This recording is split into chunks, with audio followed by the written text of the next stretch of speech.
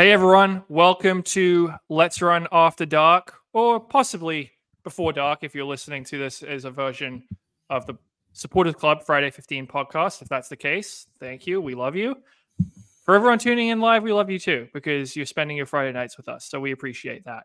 We are here to talk about the Boston University Terrier Classic, which took place, the first day was tonight, the men's 5Ks, and the fastest time of the night was not someone I don't think any of us expected. It was Adrian Wildschutt of Hoka NAZ Elite in South Africa, the first South African man ever under 13 minutes. He wins the white heat of the 5,000 in 12:56.76. Nico Young right behind him. History, 12:57.14. First collegiate ever under 13 minutes, breaks the collegiate record of Graham Blanks that stood for less than 2 months. He's also the youngest American ever under 13 minutes. Huge run for him, just 21 years old. So he would, I would say, is the headline performance, because the first heat, which was the Scarlet Heat, containing Yared Nuguse and the members of the On Athletics Club, that was won by Edwin Kurgat, another guy I don't think we really saw coming. He is a former NCAA cross-country champion. He now trains with the Under Armour Dark Sky Distance group out in Flagstaff. And it wasn't Yared Nuguse or Joe Klecker battling it out at the end of this one, or Geordie Beamish. It was Edwin Kurgat and George Mills went 1-2. George Mills, the British miler, third in the Diamond League final last year in the 1500. He was second in 12:58. Yared Nuguse, who had the lead with 400 meters to go, he was third, 13:02.09. Big PB, Olympic standard for him, but I don't think he wants to run the 5K again anytime soon. In all, we had 5 men under 13. We had 11 hit the Olympic standard. That includes Wildschutt, who already had the Olympic standard. So, bunch of things to break down. There were some surprises, I would say, in terms of who ran fast, also who did not run so fast. Woody Kincaid, who set the American record of 12:51 at this meet last year, he was a non-factor in the second heat. He only ran 13:15. So not a great night for him, but we're here to break it all down. This is myself, Jonathan Galt. I am joined by Weldon Johnson, my co-host, co-founder of Let'sRun.com. Robert Johnson. You're not going to believe this, guys. We're having some technical difficulties. So he may join in the middle of the show. But Weldon, what's your immediate reaction from the night's action? Ooh, I can't go negative, John. My immediate reaction, Nico Young, the first collegian under 13 minutes. That's cool. I mean, no offense to Edwin Kurgat or Adrian Wildschutt, but from an American perspective, for sure. I mean, this kid dominated the high school ranks, missed his senior year because of COVID. He's had pretty good success in the collegiate ranks, but now he's your collegiate record holder, which is great. I mean, it's come a long way, but some of my other takeaways are wow, this track is fast, man. And if you run 12:56 here in January, does that mean anything later in the year? Well, this is the question, right? Because I talked to Wildschutt after the race, and he was very pleased with it because he said, if you followed his NCAA career, he was the NCAA runner-up in cross country back in 2020. He has had some big time performances, but his problem, I think, was the same problem that Nico Young has been criticized for, is his closing speed just isn't quite there. He doesn't have a big kick. And he said that's something he's really been trying to work on in his professional career. He was very happy with how it turned out tonight because he had the best closing speed in this field. He went 57:43 for his last 400, which, that isn't going to win you a Diamond League race, but 57:43 in a 12:56 race is good. And 27:20 for his last 200, which he was very pleased with. So that was basically his thinking was, I'm making progress. But I didn't ask him this, and maybe I should have, Weldon. But I'm like, okay, it's good that your speed is on point in January, but you really want your speed to be on point in June, July, August. So the positive spin would be, hey, he's made some gains and he can make even further gains. The negative spin would be like, wait, did he just mistime things here? But he was taking the positives out of this one. John, you can't go negative. He won this race. He beat scalps he never has beaten before. So huge win. NAZ Elite. We have a new coach this year. Like, things started out as well as they could for them. Edwin Kurgat, he was celebrating. Like, he's sure he's an NCAA cross country champion. But name one thing to me that he's done on the track as a professional. Oh, I was going to name that he won the 2022 cross champs in Austin last year. But on the track, Edwin Kurgat, I couldn't tell you anything. So, I mean, if you draw it up, you're the NAZ Elite, you're Adrian, you're Edwin, A+. But my only thing is, like, do I expect these guys to be world beaters at the end of the year? Now, maybe they were going up a level in class, but if we look back at this meet from last year, everybody flipped out, right? Woody Kincaid runs 12:51. And how did Woody Kincaid do at the 5K at Worlds, John? He did not run that race well, and he didn't qualify for the team. Yeah, exactly. That was I did. Sometimes, John, I don't, I ask you because I don't know the answer. It's called trust, Weldon. We've got it. But look, flip side, guy called Yared Nuguse at this meet last year ran an American record of 7:28. And at that time, were we all saying, oh, Yared Nuguse, he's going to be one of the best milers in the world this year? No, not yet. We won. Then he went to Millrose and ran 3:47 and closed like a bat out of hell. And they're like, okay, this guy's for real. But breakthroughs can and do happen at this race, as we saw with Yared last year. Yeah, if you gun to my head, do I think Wildschutt and Edwin Kurgat are going to be, contending for an Olympic medal this year? No, but that's also because the competition level in this event is very high. Like, I think this was a breakthrough performance for both of them. Wildschutt was already pretty good last year. 13:02. He already had the Olympic standard. He kind of had no pressure. I've been pretty impressed with him, but he also was 14th at Worlds in the 10,000. So that's kind of around where the Americans were, Klecker, Kincaid, that sort of range.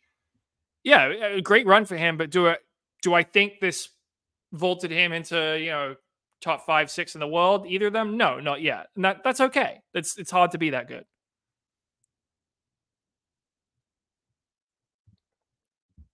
Yeah, for sure. Maybe we should go through these races sort of one by one. We also have a mile we got to talk about. Colin Sahlman with a big win, 3:53. Huge day for Newbury Park High School alums, Weldon, who are currently on the Northern Arizona University team. Yeah, for sure. Sean Brosnan was in attendance, John. Did you see him there? I did see him, yeah. Hard to miss.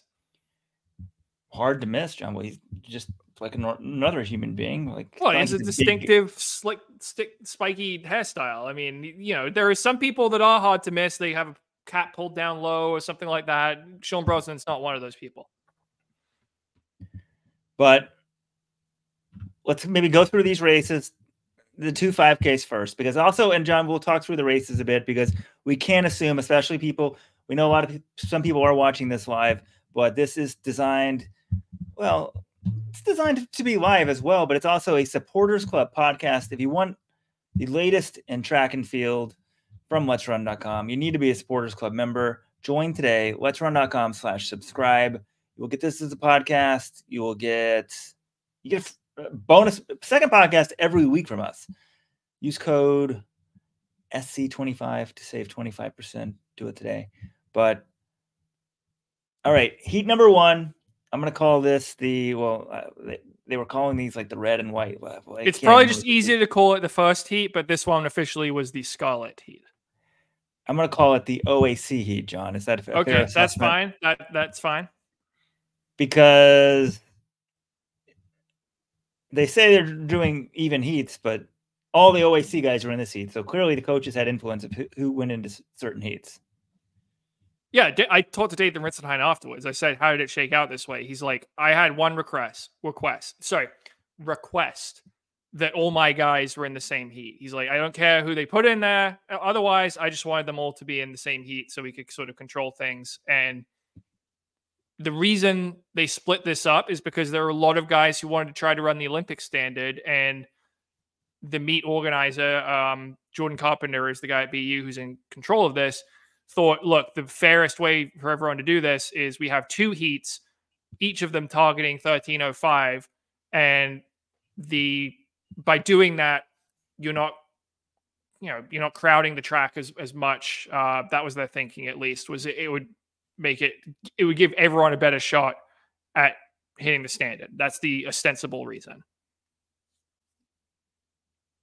Makes sense. But also when they do that, John, take the results off here. When they do that, this isn't a race. BU is essentially a time trial. We're seeing that World Athletics, they came up with these new standards, new system, point system, reward racing. And what do people go out and do? They now go out and time trial more and more often in the longer distances. It's sort of had this perverse effect, but that's not the sort of discussion here. So the Rabbits were supposed to go, I think, 7:51 for 3K, which... That's right on the Olympic standard of 13:05 pace. Okay. Because I was thinking off of that. I'm like, I didn't pull out the calculator, but I'm like, I think they're going to break 13. And both heats went under 13. And I think the days of this meet ever going over 13 minutes are gone. Like, this is the new standard that we're at. Wait a minute. Well, I got second at this meet in 2013. I ran 14:25. You don't think I can come up and get second with the 14:25 again? Second overall? I mean, it was a weak year, but yeah, second overall. Like the first heat? Yes, that's what second overall means. John, congratulations. You were... Let me see here. Let me pull up these results, but heat 1 here is probably a better way to look at it. Wow. Yared Nuguse, 3rd place. Jonathan Gault, 2nd place in this meet. Congratulations. But I mean, is that 6th place the Yared? These are 2 quote unquote even heats, well, so that makes me even more impressive. But yeah, we had 3 guys under 13 in this race. Kurgat, like, essentially the OAC, we had a good pacemaker, AJ Ernst, who was the pacemaker for a number of these races last year at BU that produced records. He takes them through 3K. That's kind of on the OAC guys. George Mills, he moves up. He had told me afterwards, he kind of was like, hey, I'm okay pushing the pace, trying to help you guys out here. And he was thinking that Klecker and Nuguse might be able to help him a little bit as well. I don't think Klecker really ended up having it. So Mills kind of made sure he pushed it on. And then Nuguse takes over. And I'm like, all right, ball game over. I've seen this movie before. Yared Nuguse takes the lead with 800 meters to go. He's just going to run away from everyone. Didn't happen. He took the lead, but Mills and Kurgat did not get dropped. Those 3 had separated from everyone else. And 400 to go, Kurgat moves by and looks good. And Nuguse gets dropped. Mills comes in the second. It's Kurgat, Mills, and Nuguse 1, 2, 3 in that order, with Nuguse a fair amount back in third. Yeah, it was a bit surprising. I mean, credit to George Mills, because he was pushing it, and then, like as you said, John, once Nuguse went to the front, I'm like, is he going to win this? But I don't know. He didn't look amazingly great. Coming in, I did not expect him to break 13 minutes. He didn't. You guys were so bullish on this, like the world record. I don't know. For his first 5K as a pro, this is a pretty damn good run. But his last, he slowed down. He must have been leading until... It was about 350 when Kurgat took the lead. Yeah, 600 to go. He actually ran, I think, his fastest lap of the day. I mean, this is crazy, John. They're actually with like a mile to go. They're running 29.6. He runs 29.61 with 600 to go, and was leading at that point. Gets past it, and that was it for him. 30.9, 31.3, and 31.0. So you can't really say he fell apart at the end. No, he was fairly realistic about it. He's like, I think I'm in actually better shape, for the mile right now than I was at this time last year. But the 5K, that's an extra 2,000 meters compared to what he ran at this meet last year. He ran the 3K. He's like, I just wasn't quite ready for that. And he's like, I don't like this event. The last few laps, I was feeling it. I was like, when's the last time you hurt that bad? And he was like, NCAA Cross 2021 when he was like 158th. That's, he's like, that's the last time I felt that bad at the end of a race. So not the day he wanted it, I don't think, like in terms of, but it was also like, I think people were filling his head with like, hey, you should be able to run like low 1250s or mid 1250s. And he was like, I'm not sure, guys. And he kind of did that last year, and he'd always run what everyone thought he was going to run or even faster. And this time he was like, I'm not sure. And actually he did run on the slower side, but I'm not worried about this performance by Nuguse at all. He's not a 5K runner. That this race showed it, but he's not going to be running the 5K this summer. I mean, we should probably actually be praising Nuguse, big picture. Because did I expect him to do? Oh, we're joined by Robert Johnson, ladies and gentlemen. Gave me a look. But I told you, I didn't expect him to break 13 minutes. He came close to it. But what's probably his real goal for the indoor season? Well, the indoors, baby. Break the world record at Millrose in 2 weeks. That's I think it's 2 weeks, right? 2 weeks from Sunday. Yeah. Yeah. Olympic trials next week and then Millrose. So pretty good. And then the other thing related to this is George Mills, John, he was 5th in the Diamond League 1500. Like, did he even run Worlds? He was 3rd in the Diamond League final. And he was also I asked him about that. I'm like, do you think you went up a level? He's like, no, let's be realistic, man. I didn't make the Worlds team in the 1500 for Great Britain. So while these guys were all killing themselves in Budapest, I was just kind of able to train. He felt like that kind of gave him an advantage going into the Diamond League final. But he's a very, very good 1500 runner. And I was like, what was the thinking behind this? He's like, well, they do a lot of double threshold training. He's very strength oriented. So he knew he's in good shape. He's like, get the 5K standard. His focus is still on the 1500, but I think he'd like to do both this year. And it's a fallback option. If he doesn't make the British 1500 team, which is very competitive, there aren't going to be many Brits with the 5K standard, and he has it. So that puts him at least for a backup. If he doesn't make the 1500 team for Great Britain, he's in a good spot in the 5K. I mean, the British 1500 meter team, we got a comment here in the chat from Bravo Rojo. It says, with George Mills running this fast, if he's back down the 1500 this summer, it's going to take 3:29 to make the UK Olympic team. You're going to have to be that type of runner, agreed, because you have Jake Whiteman, Josh Kerr, George Mills. You also have the guy, John, you're half British. Like you've got Neil Gorley, who was a World Championship finalist last year, and you've got Elliot Giles, who's like, there are a bunch of guys. There's going to be another guy who's going to pop off and run 3:31. Like, there are 3:31, 3:32 guys growing on trees in the UK right now. I mean, it's crazy. But we're now joined by the one and only Robert Johnson. What were your thoughts? Sorry, guys.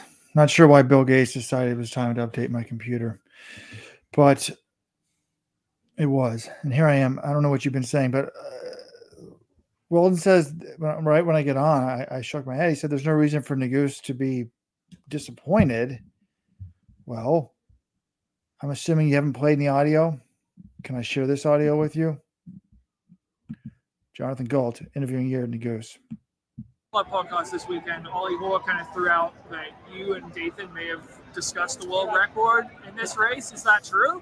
No, he was like, you can run like low 1250s, which like could insinuate the world record, but I think he just meant more like sub 1255 in a sense. Yeah. Which I felt like was also reasonable. But yeah, I think that race went out a little slower than it was supposed to. I couldn't really tell, but I think also just like, I wasn't quite feeling quite as fast as I would have liked to really go for it. So, yeah.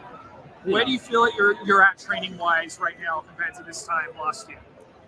I feel like I'm still like probably a little bit better than I was last year. I feel like even though like the race might not have shown that, I feel. All right, Robert, I might have misunderstood him then, because I thought he said sub 1255 was unreasonable, but it actually sounds like he thought it was reasonable. So he didn't seem too bummed, honestly. He was like, the 5K is hard and that's not my event. That was my main takeaway from our conversation. No, I thought it was interesting because to be honest, didn't watch these races live. We only pay for one full track account. Let Weldon have it. My son wanted to make a fire, even though it's now 70 degrees here in Baltimore.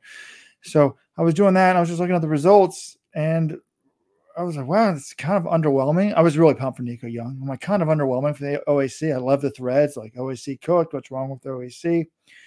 But I was just kind of like, well, 13:03 is kind of what I thought it for Nuguse, but also a world record wouldn't have stunned me. So I'm like, what did he think of it? So I went to the source, the best interviewer in the country, Jonathan Gault's YouTube. I mean, let's run YouTube, Jonathan Gault on there. And I thought that was good. So it acknowledged that Ritz thought what we thought. This guy might just be able to run low 1250s first time out. And he thought that. And at one point in the interview, he said, I felt good at one point. I made a big move, and then I didn't feel good. So that's interesting. But yeah, big thing, big picture wise, I think it's not what – I mean, last year, every race he did, basically, he blew us away, right? Except for Worlds in the 1500 final. 7:28 American record. It was just stunning what he did. This year, nothing's going to stun us. There's higher expectations.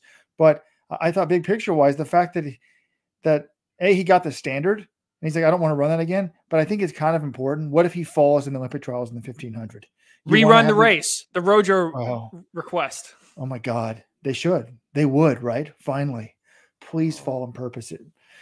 By the way, but anyways, if you fall on purpose, they're not going to rerun the race. No. It needs to be Nuguse and Cole Hocker and like Kessler and Central. For those of you that aren't not longtime listeners of the show, it's in the rule book. If someone falls, you can rerun the race. I've never seen it in my life, but before I die, I'd like to see it happen. So it's an inside joke, and let's run. But the part where he says, I think I'm ahead of last year is exciting, right? I mean, I always say when you have a massive year, people just think it's going to keep improving. And normally everything went right. It's hard to, I would say, honestly, like more oftentimes than not, you have a massive year, you're kind of below it the next year, just a little bit. And then maybe you go up in the years to come. Kind of like Hobbs Kessler, the breakout year, then a little bit worse, then good again.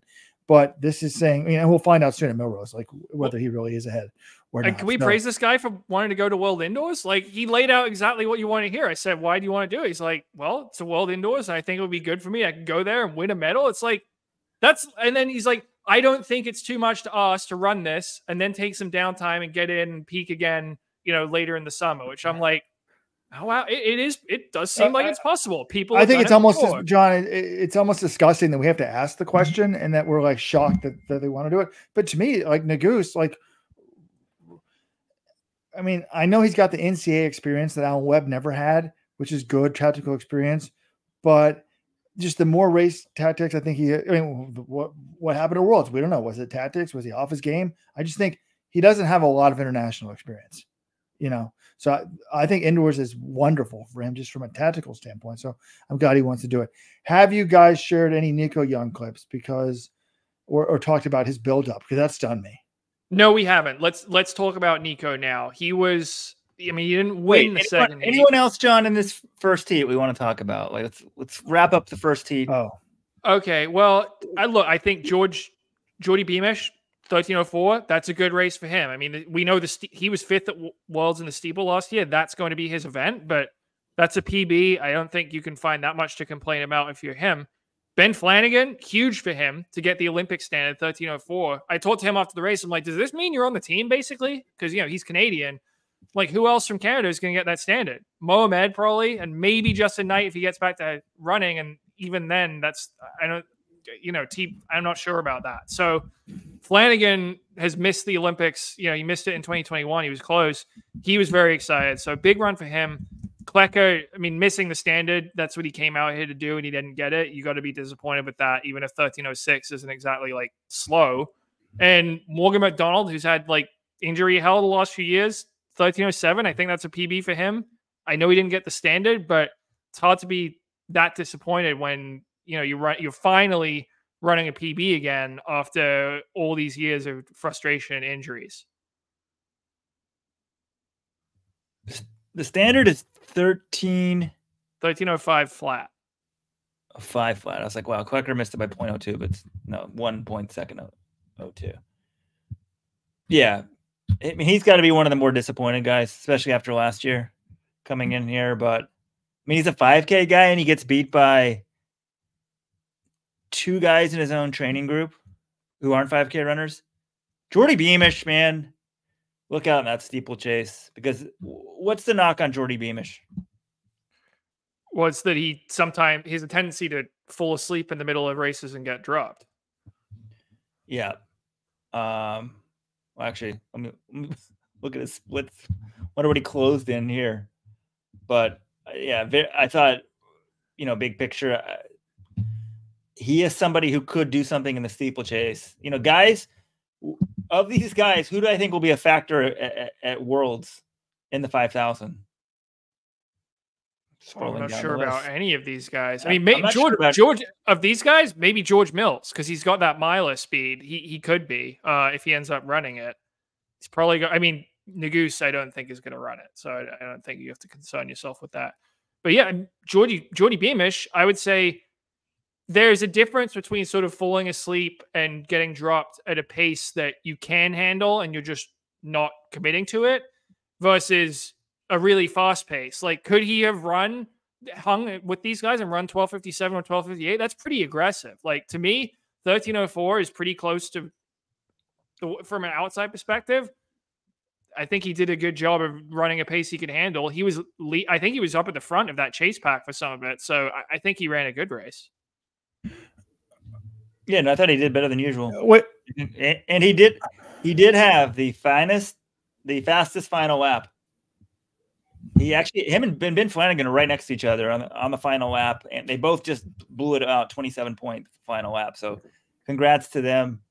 And they needed that actually too, John, because they got the get under by 0.67 and Flanagan got it by 0.38. So I mean, usually like, oh, you really need to kick to get the standard. It doesn't happen, but they both did it. I mean, Ben Flanagan, it was cool. The atmosphere for these races, I will say, was great. I wasn't sure what it was going to be like, especially because they want, approaching the American records that we got last year, but the atmosphere was really good. The crowd got into it, especially I think the second heat. Like Nico Young, people just love Nico Young, man. But the first heat, Ben Flanagan, I'm not sure if you guys know this, but his wife is like the daughter of the guy who runs the Falmouth Road Race. So he had like a big cheering section, and he went over there and was whooping it up with them because, he got under the Olympic stand by 0.4 of a second. So they were going nuts. It was a really cool. It was cool. Good atmosphere.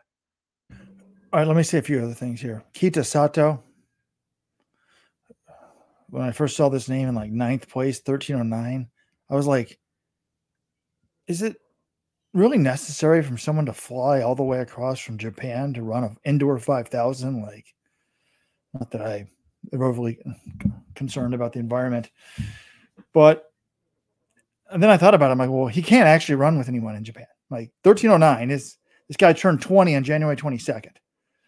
So that's number 2 all time in Japanese history. 13:08.40 is Suguro Sako's national record.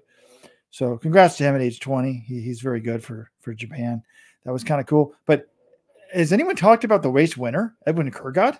Like, I was like, wasn't this like the second best Iowa State guy? Like, wasn't he in Wesley Kiptu's shadow? No, and then he was an NCAA champion before Kiptu got to campus. My theory on him is simple, Robert. This is a guy, he's been in Iowa at sea level the last 4 years until about the middle of 2023 when he moves to Flagstaff and starts training with Stephen Haas's Dark Sky Distance group. Again, we say this all the time. Altitude, it's legal doping, people. You can just go there and get better at running if you're a responder. This is a guy, he's born and raised in Kenya, been in the States for a while now. But to me, I think Stephen Haas is a good coach, but it's just such a boost to go from training in Iowa to training in Flagstaff. That's got to help, right? He was the NCAA champion, but in my mind, I was like, didn't Kiptu seem better? Maybe I was in the fog of war of having a toddler at the time in 2019. Because if you look up the NCAA results from 2019, I mean, I'm sure John's got a photograph. Remember me? Joe Klecker second, right? Yeah, I was going to say, who's Connor second? Mance third. Yep. Now, 4th place, I think, was the Virginia Tech guy, Peter Soifa. Jesus Christ, John. And then fifth, off the top of my head, I cannot remember who was fifth place. Sorry. SEC school, John. Was it one of the Arkansas guys? No, Vincent Kiprop of Alabama, and then Okay. Cooper All Tier. right. So he beat some really, some studs. I mean, beat some good guys. But great race for him. But congratulations. All right. I think we need to have talk y'all about been Nico going Young. for We're 30 half an minutes hour to into talk the about show. one heat? Well, we talked about Nico Young a little bit at the top, but yeah, there's a lot to talk about. I mean, we were talking about Nuguse. Let's get to the second heat now. Again, the winner, Adrian Wildschutt of NAZ Elite. We did talk about him a little in the intro. Really great run, but the story here from a U.S. perspective is Nico Young. Guys, he is more than 3 years younger than Grant Fisher was when he broke 13 minutes in 2022. Previously, Grant Fisher was the youngest American to do it. Nico Young is now the youngest by more than 3 years. 21 years old, 12:57.14.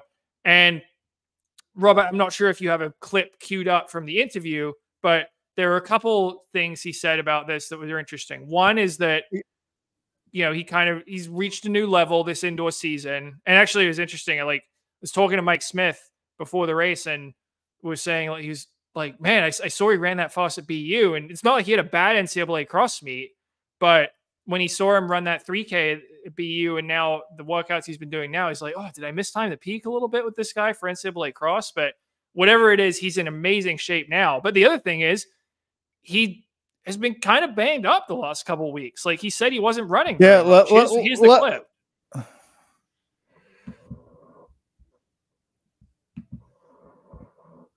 Yeah. I mean, this was kind of a weird build-up just because, I ran a good mile and I had pretty good training over winter, but kind of had the past 2 weeks I've kind of barely ran with some knee pain, but I don't know if I should even be saying that. I don't really care, but honestly, I was able to kind of show myself that it doesn't really matter how much I run, I can still run fast. So happy about that. What do you mean by barely ran? Like how many days the last 2 weeks have you been running? Well, I ran every day pretty much, but it was just very short, a couple miles and stuff.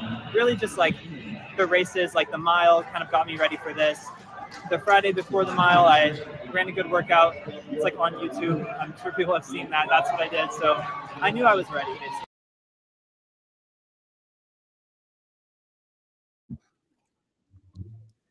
I can't believe he's banged up, John, because he's been lighting it up on all cylinders this indoor season.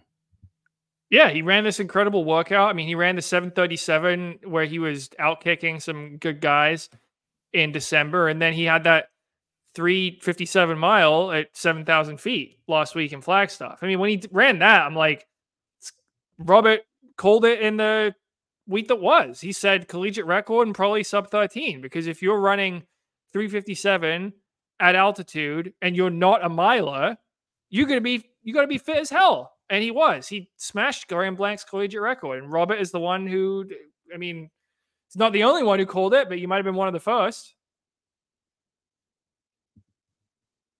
You're muted, Robert. Confession here. I guess I'll be honest, since it went well. Not sure that I came up with that idea. Weldon and I were fortunate enough to be at the same birthday party last weekend. It's Sean Brosnan, Nico Young's high school coach. And I was like, man, that mile was impressive. And he kind of said, sub 13. And I said, oh, yeah, definitely. I mean, once he sort of raised it to me, I was like, oh, yeah, that's going to happen. So we got Weldon and I got a text right after the race, told you he could do it. Like, yeah, man, you nailed it. Yeah. He was saying, he's like, I think I'm going to fly to Boston for this thing. And I'm like, wow. So if he hadn't told me that, I'd be even more impressed with Nico's run. That's the thing that I'm doing unfair for him. But also talking to Sean a bit about his guys and stuff. It's crazy to say that I appreciate the talent of Nico a little bit more now, but think about what he did. It's really hard to come in NCAAs. He was immediately top 10 NCAAs. He was fourth the first year? Yeah, fourth as a true freshman. So that's really good. And then he's sort of been knocking on the door the whole time. And so he didn't win this race.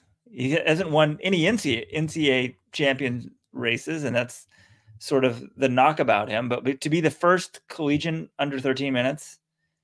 And yeah, John, I'm sort of shocked by you said, how much younger he is than any other American. He was the same high school class as Caitlin Tui, and I kind of view him similarly to her. They came in both with very high expectations. He said as his freshman, this is a guy, people have been lining up to take selfies with him since he was a junior in high school. He's been a big deal. He won an XN as a senior. He ran 756 as a senior. Then COVID happens, but he's always been very, very popular. And he said his freshman year at NAU, there was a lot of pressure on him, a lot of attention, and he ran amazingly at NCAA Cross, but he also had a couple of races where he wasn't quite as good, and he just said that was a little difficult, but he really credited his support team. He credited the NAU coach, Mike Smith, for helping him sort of get through that. He thinks he's in a great place now, and yeah, it kind of was like, if we said 4 years ago, oh, Nico Young, he's going to go and set a collegiate record by his fourth year at NAU, it would have been like, well, that makes sense. This guy's one of the best high school runners ever. But to get to that point, it's not always just a straightforward trajectory. He's had a lot of good results, especially in cross country. But now to put it together on the track, it kind of reminds me what we saw from Caitlin Tui in the 2021-2022 season. She really came on strong that 2022 indoor season. She won her first NCAA title outdoors in 2022. And since then, she, continued to be the best woman in college until, Parker Valley, this most recent NCAA cross season. The question for Nico Young, he ran great in this race. His kick certainly looks to have been improved from where it was at. But there are a lot of good guys in the NCAA still. Graham Blanks is really good. Kai Robinson didn't run well tonight, but we know how good his kick is. Nico Young, it sounds crazy to say this, Weldon, but you can be a 12:57 guy and you still might not win an NCAA title. That's how good the NCAA is right now. Yeah, put up a question here from the chat from David Sherratt. The question is, will Nico Young ever win an NCAA title? He's always right there, but just can't take the win, even today. He deserves it, just needs to find that puzzle piece. It's true. I mean, the game has changed. I don't know, it's 13 minutes, the old 13:20. I mean, I don't think the shoes make that much of a difference, but with the increased training, more training kids do in high school, that sort of stuff. But it was interesting, the Caitlin Tui analogy you bring up, John, because Tui has won lots of NCAA titles. She's not, now full-fledged pro. But with this run, whose progress do you rank further at this point?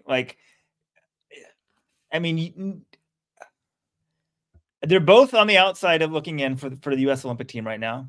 I think if you still bet, will either one of them make the Olympic team? Neither one's a sure thing. I think you'd bet no on both of them. That's the safer bet. There's 3 spots, though, but I think so. The women's side isn't nearly well. I don't know. I mean, the top international women are so much better than the U.S. women. Well, then. It's a good question because at the U.S. level, all right, Nico Young, what do you think 12:57, what do you think that ranks on the all-time U.S. list? Indoors and outdoors combined. I mean, it might be top 10. It's 7th. It's 7th. So, yeah, it's very high up. Now, Caitlin Tui, her personal best is 15:03. Where do you think that ranks? I mean, that's like 45th or something. Yeah, it's 38th. So, in terms of absolute greatest performance that either of them have done, Tui's she's got multiple NCAA records. She has the multiple NCAA record in the mile. She has it in the 3,000. But in terms of 5,000 PB, Nico's is a lot higher. And to get to the top, to get to 7th on the women's list, she would have to run 14:43. And we haven't seen that from her quite yet. So I do think they're closer than people think. If I had to say, who do I think is going to make an Olympic team this year? I mean, the dude just ran 12:57. He's got to be in the conversation. But at the same time, I feel like the men's competition is a little deeper in that event. I might give a slight edge to Tui still. But I think it's going to be very tough for either of them because also, 15:03 and 12:57, they're not what 15:03 and 12:57 were 5 years ago. Yeah. I mean, it's interesting stats. I mean, it's weird because like Tui needs to improve about 10 or 15 seconds in the 5K. Nico's time is sort of in the ballpark where you need to be to make a team, but you probably actually need to be about 1250 BU shape to make a US team, and you better be able to kick. What I'd like to know about the kick is, John, what was the final lap today? What was the final lap for Grand Blanks? Well, I'm gonna guess. I wish you had been able to tell me that because I don't have that number offhand. I've Nico Young's last lap today was 58 seconds flat. Sorry, his last 400. His last 200 was 27:76. So somebody look up Grand Blanks because I was wondering. I knew Nico was right around 58, and I was curious about that. Like Josh Romine on Twitter on X says, "Who wins over 8K or 8K? Spring 2023 Kai Robinson, fall 2023 Grand Blanks, or winter Nico Young?" I don't really care about 8K. I care about. I don't care either. I'm talking about like 5K track, which is interesting to me. So to me, it's like who wins over 5K track. Oh, Nico had a faster close, Robert. Nico, Graham's close was 28:34 for his last lap. So again, Nico was 27:76. Though if you add it together, 58 flat for his last 400. That was what Nico ran. Graham Blanks was 57.64 for his last 400. But in a slower race, significantly slower race, a 7-second race. So yeah, I was asking that because I kind of thought Graham wasn't that fast. I thought it was like 57, 58, and this is what this was. So to close basically almost the same pace, faster final 200. He's losing the race. Graham's winning it. Yeah, that it's interesting. When I think of them, John, it's weird. I just can't get over the fact, and I know that cross country just happened, but Kai Robinson just destroyed these guys last year in Austin twice. Yeah. And it's like, how could he ever lose a college race? Now he's lost a lot of college races since then. But yeah, peak. I don't know. I mean, to be honest, let's talk about it. Like, I just think it would be hard for Kai to be much better than he was last spring. And I think Nico's made a step up. Graham's improved a lot, but Kai's not at altitude. How fast is he going to run? Charles Hicks has gone pro, his training partner. No offense to Ricardo Santos, but I don't think he's as good of a coach as Mike Smith. So, well, the good thing, Robert, is we won't have to wait that long because in a month and a half, everyone will be back in Boston for the NCAA Indoor Championships, and we'll get to see. And I did say at the time, after Grand Blanks is 55 days ago, Grand Blanks set his collegiate record. I said I thought Kai would probably win NCAA indoors because A, he was dominant outdoors, and also he would be getting ready for the Australian Olympic trials. So he needs to be ready to go in about 2 months, right? Yeah, April is when they hold those. Also, Robert, I just want to point out, it's funny, you had a great week that was this week, and you listed about 20 names for the entries in the 5K, saying like, here are all the boldface names. I'm sure I missed some big ones. Don't get offended. Just run faster so I noticed you this year. And I went in and I'm like, there's a couple people you have to include in here that you skipped over for some reason. And I debated putting in Adrian Wildschutt because he has run 13:02. It's among the fastest PBs in the field. He's the only guy, one of the few guys in this race who actually had the Olympic standard coming in. Then I'm like, nah, no, I'll leave him out because you left him out. I'm like, does he that guy? Does he move the needle? He never won NCAAs. Well, turns out he was the guy who ran faster than everyone tonight. So if you do one of these next year and you say just run faster so I notice you, well, I think he certainly accomplished that. Jack Mullaney. Is that how you say it? Mullaney? I think Mullaney, yeah. The new Hoka and Azia coach. The coach of the week. Had to look up his name. Now I will know it. Now I know it. Like, I mean, that good for him, right? Yeah. No, I asked Wildschutt about this. I said, what's it been like for you? Because he pointed out he turned pro in, I think it was 2022. So 2023 was his first season. So he's adjusting to a new coach, Alan Culpepper. He said he got along well with Culpepper, but then Culpepper leaves and Mullaney comes in. And at first he admitted, he's like, I kind of had my guard up. I wasn't sure. We're still feeling each other out, but I think this race will go a long way towards building trust. Because he's like, look, I wanted to improve my speed, and I improved my speed, and I got a PB out of this. So I think whatever they're doing, things seem to be working. I think Wildschutt definitely has more trust in Jack Mullaney after this race tonight.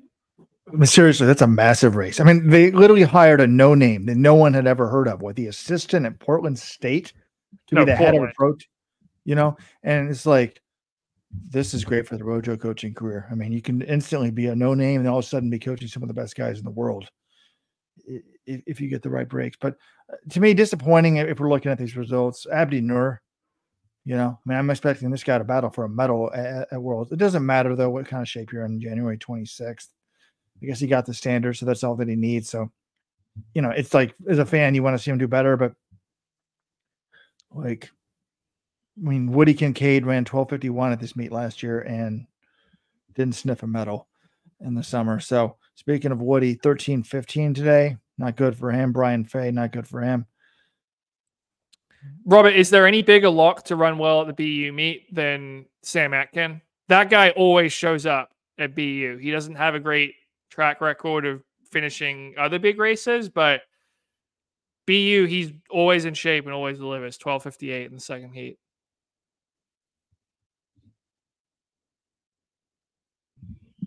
But there's we need one thing for next week's week it's like, go by, see what these guys run, see what their previous PBs were. I mean, there was this, I think he's Belgium, John Heymans up there. It's like, who's this guy? 13:03. I think he'd run 13:14 before, maybe 13:11. We haven't mentioned Morgan Beetlescombe. He got the standard for the US. I mean, that's a really good run for him. I mean, for most of these guys, if you get the standard, that's a win. Like Abdelhamid Noor, I'm sure he would have liked to be a little higher, and it sounds like his training, this wasn't like a massive result. I think it just wasn't quite as good as it was last summer when he won USA's, but it's fine. It's like, for him, the standard, that's the number one goal. Get the Olympic standard, and now you can focus about peaking for the trials. And that's why for someone like Joe Klecker, it's got to be frustrating, because maybe he just decides, hey, I'm going to put all my eggs in the 10K like he did in 2021, and he made that team. He always makes the 10K team. But if he does want to try to double in the 5K and 10K, now you're going to have to find another race to run a 13:05, and that's going to, you have to fit that into your schedule. So it can be a bit of a pain in the butt for some of these guys. Whereas the ones that got the standard, they're like, good, did my job, and I'll make sure I'm at my best, later in the summer.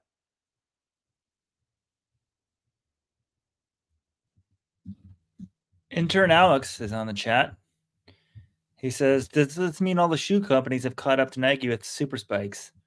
Under Armour and Hoka win with On, Adidas, Puma up there too. It's a good point, because yeah, right? I mean, Under Armour and Hoka won. Hoka was a brand. People were leaving Hoka before the last Olympic trials because they weren't convinced they could compete on a level playing field in their spikes. So for them to now have a guy running 12:56, yes, it's a great sign for them. Who left Hoka, John? Didn't Rachel Smith leave Hoka and run for Under Armour and made the Olympic team with Under Armour?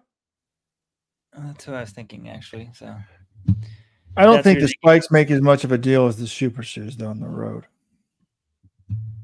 And I think in both areas, other companies are catching up, which is what we want. We want an even playing field. The sport of running, it's not Formula One. It shouldn't matter what shoe you have on your foot. You know, if you want to support a brand and brand awareness and this other stuff, but like, I don't want it to be influencing who wins the race by who they're sponsored by. That's not why we all run as kids. We run as kids to see who's the fastest, who's the best, to push ourselves more. And I don't know exactly who spikes better or who responds to better, but it feels like pretty much you could tell when you're talking to athletes 4 years ago, 5 years ago, when this thing's starting to happen, you would talk to them about their spike. They're like, oh yeah, they say they're working on it and, you know, it's going to be really good. But you could kind of tell some people weren't as confident in their equipment.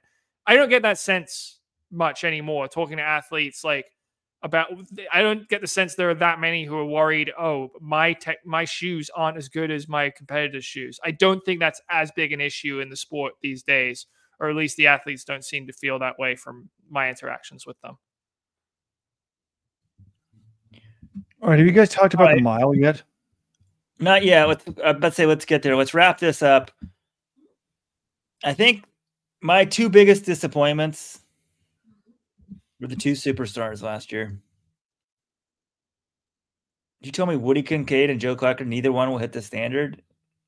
I would be like, terrible races for both of them. That happened. And the other thing, like, you know, Robert saying, Abdi Nerd, we're really expecting good things for him. It's sort of crazy, John, because indoors you can be a full straightaway behind. You're only like 5 or 6 seconds. And big picture, could someone be 10 seconds ahead of where they are now by July? Of course. Like, if you're 5 seconds back in this race, it means nothing. Like you said, get the standard. I'm trying to pull up here the Road to Paris things. I'm assuming Klecker and those guys, one, they'll get the standard before the 5K. There's a lot of chances. If you want to make the U.S. team, you better be able to go to the standard. So if you're not in shape to get the standard, you're not going to make the Olympic team anyway. It doesn't really matter. But I assume they'll probably get in on ranking anyway. Wouldn't you, John? Or probably. I don't think the 5K standard was much of an issue on the men's side last year. Or actually, maybe did McGordy? I think McGordy had to get it afterwards. But yeah, they'll probably get in on ranking. But it is. Yeah, I think they wanted to do it. The interesting thing, also, I talked to Ritzenhein afterwards, and I was like, you know, what'd you make of that performance? And he wasn't overly thrilled, but his basic thing was like, look, we started our training a little bit later than we did for the winter of 2023. He said this time, you know, the season ran later. Last year, the World Championships were in the middle of July. The Diamond League final was a little earlier. This year, the Diamond League final was a little later. The Worlds were later. He just said they were about 4 weeks behind where they were this time last year, that they had been training for more time. So he wasn't super concerned about that. He was just like, you know, we didn't have those 4 extra weeks of workouts under our belts, and that's probably why we didn't run, or at least, you know, some of the guys didn't run quite as well tonight as they did this meet last year. I'm looking at the Road to Paris list. I guess you have to have 70 performances in the window, because Olin Hacker would get in on the quota. Like, what? I don't see Kincaid or Klecker on the list. So yeah, I think you need at least 3 performances in the window, right? And the window only started like the middle of last summer or something like that. All right, let's turn to people are asking about the women's races, John. Those are tomorrow, correct? Unless you want to break down the women's DMR, which I don't think had any had good schools in it. So yeah, the women's races are all tomorrow night or tomorrow morning. There's an 800. Roisin Willis and Juliet Whitaker are running the 800 at like 11 a.m. tomorrow morning. So not sure if I'll be there for that, but yeah, they're all tomorrow. Sexism never stops. But there was a race. I don't know what time this race was. It's fairly early in the afternoon. I believe it went super hot on Let'sRun.com. Featured Colin Sahlman. Craig Engels was in there. And with the big win, fist pump. If you're going to win one of these races, celebrate. Thank God. That Adrian celebrated good when he won the 5K. But I think this was the well, I didn't see a lot of the races, but this was the celebration of the evening. Colin Sahlman gets the win, 353.17. The biggest win of his career, for sure. Unless you count 2021 Running Lane Nationals, or 2021, was it? I don't think there was NXN that year. It was a big win, though, because he beat some good, like Charles Philibert-Thibauteau, World Championship semifinalist in the 1500 last year. Colin Sahlman beat that guy. And he came from way back to do it. I don't know if you guys watched this race, but Sahlman was like a second and a half back at the bell of CPT, ran him down, had a great last lap, 27-27, 55-second final 400. He looked great, and he'd been so interesting. He ran 4:03 at this NAU meet last week. That converts using the NCAA altitude conversion to 3:54. What did he run today at BU? He ran 3:53. So people complain about, oh, these altitude conversions generous. I think they're fairly accurate. They're extremes either way. But the other interesting thing, he'd been doing some 400s at their home meet. He ran like 49.2 and then 48.9 the last two meets. And he said the reason they did that was to practice being strong in the final 100 meters. He's getting out. He's way behind a lot of these sprinters because he can't sprint he can't start like a sprinter. But as they're kind of dying towards the end, he's trying to stay strong and pass them. That's basically what he did in this one. He took off, and his last 100 meters was easily the best in the field, and he won it in 3:53.17 PB. Great run by him. I was impressed. And who beat him by almost 6 full seconds last week in the mile? Nico Young. Correct. Were they in the same race? Yes, they were. So subtract 6 seconds from 3:53, and you get 3:47. What's the American record? 3:47. I don't think Young can run 3:47. I'm sure he's quite fast enough, but I am concerned. The more I think about it, if Young's not running, this might be peak Nico. Like maybe he was overtraining a little bit in cross. He's tapered down, and he's running well. But like, it's not sustainable. Yeah, you can't. He said, "I don't need to run." Yes, you do. So who would I rather be right now? Abdi Nur, 100%. Let's assume Abdi Nur is 100% healthy, or Nico Young. Well, even Abdi Nur wasn't 100% healthy. Who would I rather be? I'd rather be Abdi Nur, but in terms of making an impact for the Olympics and trials and stuff. But like, the more I'm thinking about it, like we're getting caught up in the short term. This is great for Nico. Nico, go pro right now. Right now. Don't ever run again. Go pro right now. Don't risk it. If your knee's bothering you, go pro. Like you're peak right now. Yeah, I do think, Robert, you can race this. We see this, people go and string together a couple of races in a row, and they won't be doing that much mileage in between. You can do that when you get really super, super fit, but long term, like you're not going to be able to get away without running in between those things and working out. I know Mike Smith knows that. I'm sure they will figure out a way to, get him back running mileage, get him healthy. They know that's important, but you also, there's something to be said for striking with the iron's hot, and they know he's in 12:57 sub 13 shape. So go ahead, take a crack at sub 13, and he got it. So great run by him. The other thing in this mile race, you guys see who was third place? Craig Engels, 3:54.03, and he actually closed pretty well. He 27:43, but I didn't talk to Craig afterwards, but I did see one of his highlights. I think he talked to one of the other outlets. I'm not sure if it was Sidious or Flow Track. They all have stringers out there these days. And he was essentially like, look, I got to be winning this kind of race. If I'm going to be beating Yared Nuguse or Hobbs Kessler or, Cole Hawker and getting on that Olympic team, I need to be beating people like Charles Philibert-Thibauteau or Colin Sahlman. And I know, he's on a little different timeline. He's not getting ready for NCAAs, but he's right. If he wants to make the Olympic team, these are the kind of races he needs to be winning. And he didn't do it, so he's still got some work to do. Yeah, when I saw the results, I was like, wow, I wonder what Craig Engels is thinking right now. Because at one point, it was 2016? He was a young gun. He was the sort of Colin Sahlman. Wait, can we give a shout out to Bad Clams? Amazing comment on YouTube. Nico Young might be like the week 6 Miami Dolphins. It's a little harsh because I'm really excited for Nico. Then all of a sudden I got negative because I'm just like, this might be Pete Nico. But like, I feel like this is a guy that it is hard being the high school star.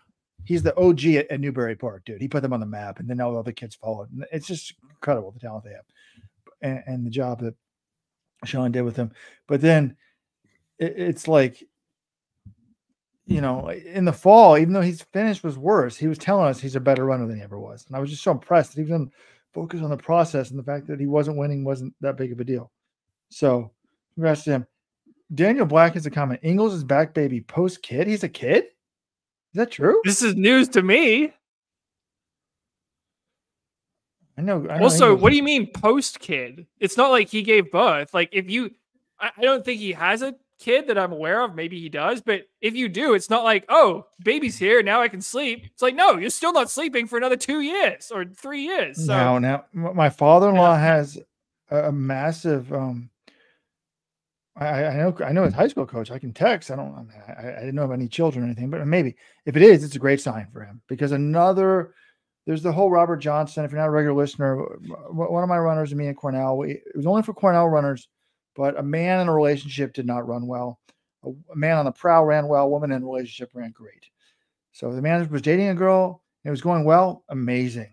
But once they got settled, it was the opposite for the women. But my father-in-law has a corollary of this. It's kind of the opposite, though. Once, particularly in baseball, once a guy has a kid, he's like, they're going to have a massive year. They're focused. They got to put food on the table. So there you have it, folks. Not sure if it applies to running, but it does apply to baseball, according to my I'm not sure it father-in-law. applies to Craig Engels right now either. Daniel is furiously backtracking in the comment section, so I don't think Craig Engels recently had a kid, but you know, maybe that's something. I'm sure he would take it in good spirits if he did not. Craig isn't one that really freaks out about stuff. I mean, well, I'm not judging, but Craig isn't the first runner I would expect to, like, you know, get married, settle down, and have a kid. But I said that about a friend in college, and he was the first guy I knew to get married and have a kid. So it's Now, speaking of Craig, we don't think Craig has any kids, but he's coached by his college coach, Van Hoy, out in California. And it hit me. I have an epiphany. This guy has got to coach. And he's friends with Donovan Brazier. Donovan Brazier, right now, if you're listening to this show, get on a plane, pack your bags, whatever. Van Hoy needs to coach you for the Olympic year. Like, Robert, haven't you already had this epiphany? Someone's already suggested it to me, and it makes perfect sense to me. I think Van Hoy's a great mid-distance coach. I suggested to you, but I don't know if I publicly said it. So okay, well, I will endorse that idea because Donovan Brazier doesn't have a coach right now. He needs to get healthy first and foremost, but he has a great relationship with Craig Engels. San Luis Obispo sounds like an awesome place to train. And Van Hoy's a good coach. Makes perfect sense to me. I gotta go. I got a football game to get ready for, guys. We're over an hour. The football game? The football game's not till Sunday. I have Brighton versus Sheffield United FA Cup semi-final. Sorry, not semi-final. We made the semi-finals last year. FA Cup 4th round, 10 a.m. Like, my game's tomorrow. Your game is Sunday afternoon.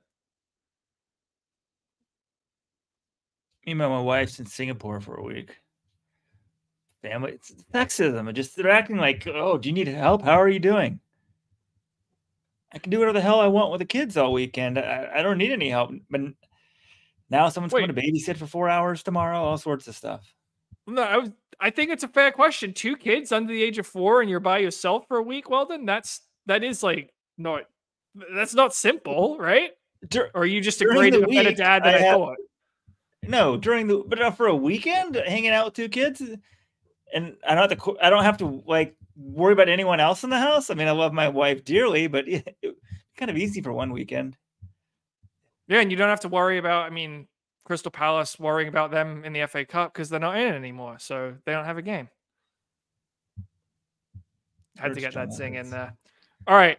Oh, the one other thing I will say, we had 2 supporters club members come up to me at the meet and ask for selfies, and it was lovely to meet them. One of them said, "Happy early birthday." So great seeing your faces at the meet in Boston. Hope you guys enjoyed the races tonight. And thanks so much for saying hello.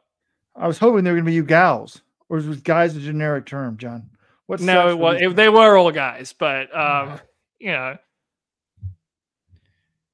It's it's shameful. We make John. It's 11 o'clock at night in the weekend. We make him come record a podcast. He should be out there in the Boston scene. Oh, speaking of Supporters Club, we got to have a meetup in Orlando, right? I actually put a phone call in. Another Supporters Club member told me a place to have it. But now I also realize we're gonna probably have it at 7 p.m. on Friday. It's like when every bar is packed, but we're still working on that. But join today. You want this as a podcast? There's only one way to get it as a podcast. We may even rip this off YouTube. Sometimes we leave it up, sometimes we don't. Let'sRun.com/subscribe. All our Supporters Club members, we appreciate it. We've also have podcast out with Clayton Young, the number 2 seed for the Olympic Marathon Trials, and Connor Mance, the number 1 seed. John, we almost made Clayton Young cry. I mean, we made him cheer up on air. So that makes us sound like we're bullies. It was tearing up in an emotional, wholesome way, not Weldon, calling him names and making him cry. I said, what would it mean to make the Olympic team? And wow, I mean, he was tearing up. I thought I was going to tear up. So we'll have a lot more content this week, getting everyone pumped up for Orlando. All right. Now, you guys are going to be up at 5 a.m. for the Kazakhstan indoor meet, right? The World Indoor Tour Gold is kicking off with a meet in Astana, Kazakhstan at 5 a.m. Eastern. I'm going to leave that one in your hands. Why don't we get one of these, Have you seen the city? It looks beautiful. Astana. They had this big structure. It looked kind of cool. I was like, that's why I put it on the thing, homepage. Right? Is this one of these countries where there's kind of like a pseudo dictator? Maybe democracy is overrated, folks. I think of the Central Asian nations, that one's like the most free, but it's still not free. But yeah, maybe we should just get one of these guys. So hey, we'll make the Astana Gold Tour really popular. John, you can go live in Kazakhstan for a year. Work in the palace. No. My assistant's dad's a big beer drinker, apparently. I got to go. The toilet, I put it up on Electron. There's a problem with it. I've gotten some advice. I was going to give away a free shirt. No one gave me good advice. I had to go to Ace Hardware, but I have the equipment, so I'm going to try to do it. Oh, I'm learning here because that Kazakhstan is not a dictatorship. And Wumplified says there's great hiking out in Kazakhstan. So next time I'm out there, I'll check it out. For some reason, Robert's been compared to Marge Schott. I'm not sure why. And I asked John before the podcast started. He said, "You got a new background. Where are you?" And I asked John, I'm like, "Do you know who Dick Morris is?" And he said, "No." Dick Morris was like Bill Clinton's political guru guy, kind of the what is it? Everybody has one, like the Karl Rove for Bill Clinton, helped get him elected. It's funny because I had to Google this stuff after what happened this week. So this week he was on a podcast or something, and a man walks out in his boxers just through the back of the screen. Kind of comes through a door back there and just sort of walks. Dick doesn't say anything. Dick was also I think he had to resign. He was involved with a call girl or prostitute or something during the Clinton thing. So clearly, we're way off the rails here. I still have to finish this recap. So let's end this thing. I don't know how we got to talk about Dick Morris. You have the door open behind you. Okay, that's why. No one's in my house. So okay. All right, guys. Talk to you all Tuesday.